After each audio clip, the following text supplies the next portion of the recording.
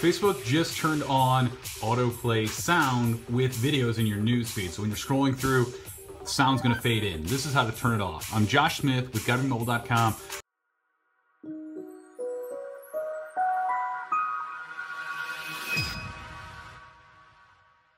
This is how you can get your silence back on Facebook. First, two super easy ways. You can turn your phone to silent, or you can use your volume buttons to turn it down.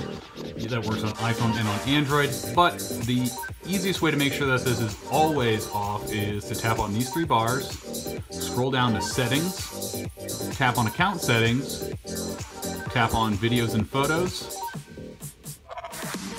and then make sure that this is toggled over to off. That's really all you need to do. If you turn that, you won't get audio when you scroll through. You can still enjoy the other Facebook video features, but that's the fastest way to turn that option off and get your silence back while you're browsing Facebook.